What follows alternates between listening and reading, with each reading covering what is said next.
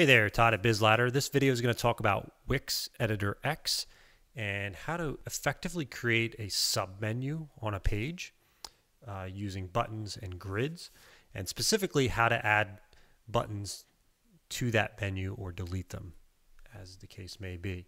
So grids in Editor X are really powerful. They have a lot of different use cases. This is a very specific use case. This may or may not be right for your business. There are a lot of decision points in terms of how it appears, how your objects interact, what's nested where. That's not what the focus of this is going to be. We're going to talk about, we've got it, it works for this website, it's serving its intended purpose, and how do we edit it? So why do we have a grid here? Well, it just helps us maintain spacing in the responsive design. You can see it'll automatically shift to multiple lines. Well, it shifted us down the page, but you can see we're maintaining consistent button spacing across, even as the screen size changes for the different visitors.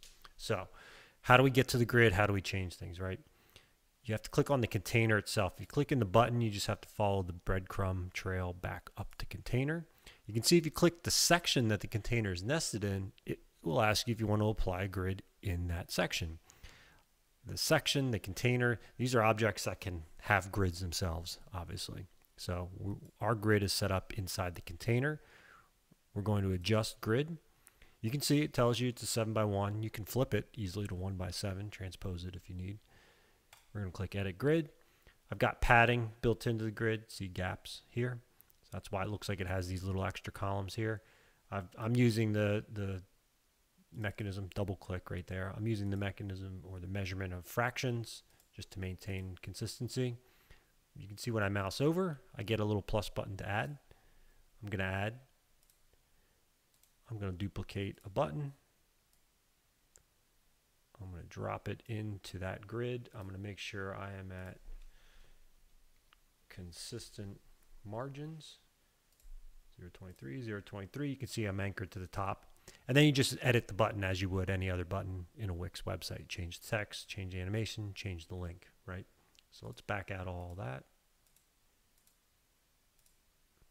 And then deleting is much easier, as is often the case. We're going to adjust grid, edit grid, and we simply click delete column. I'm not going to do it. It's pretty straightforward. It just deletes that column. It may or may not leave that button, but you can just exit out, done, and then delete the button if it leaves it.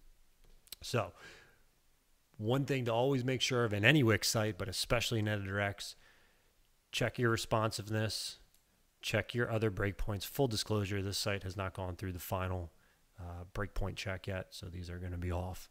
But check your breakpoints, right? See, I'm extended beyond the canvas there.